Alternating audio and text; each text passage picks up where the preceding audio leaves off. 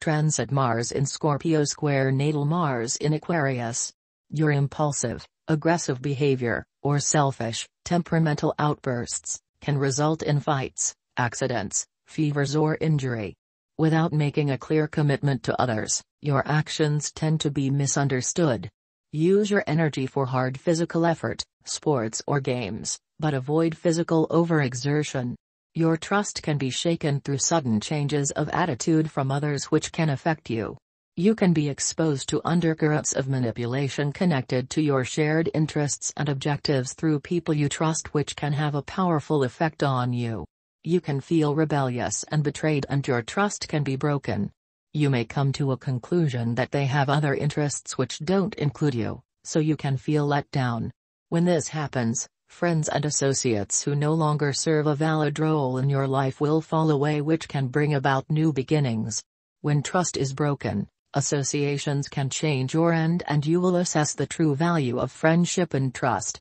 You have to change your psychology to move away from the past and progress. When transit Mars is square your natal Mars, you tend to be impulsive and act hastily.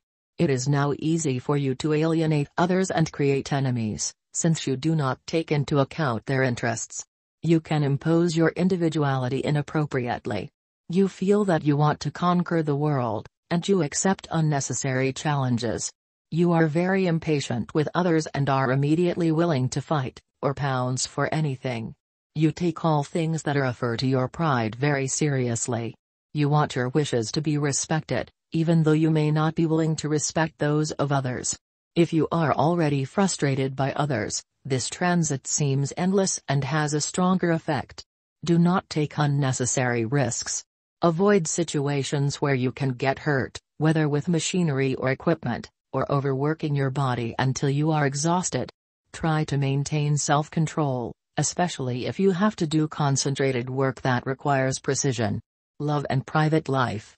An argument is now so likely that it may be better to go out of your partner's way, unless you're able to enjoy a good quarrel without resorting to physical aggression. Some kind of sporting activity would serve as a useful outlet for your excess energy. If you and your partner practice the same martial art and are of a similar strength, you can fight each other. This could be very exciting and would certainly have erotic overtones. If this isn't an option, you could find a sporting activity that you can practice by yourself. Set yourself a goal, a new record maybe. You've got good chances of achieving this and will feel a lot better afterwards. Being single at the moment shouldn't be a problem for you because sport is probably the better option anyway. If you're set on going up to someone and you may now have a particularly strong urge to do so, then some kind of misunderstanding is likely. If you resonate with this reading, don't forget to subscribe.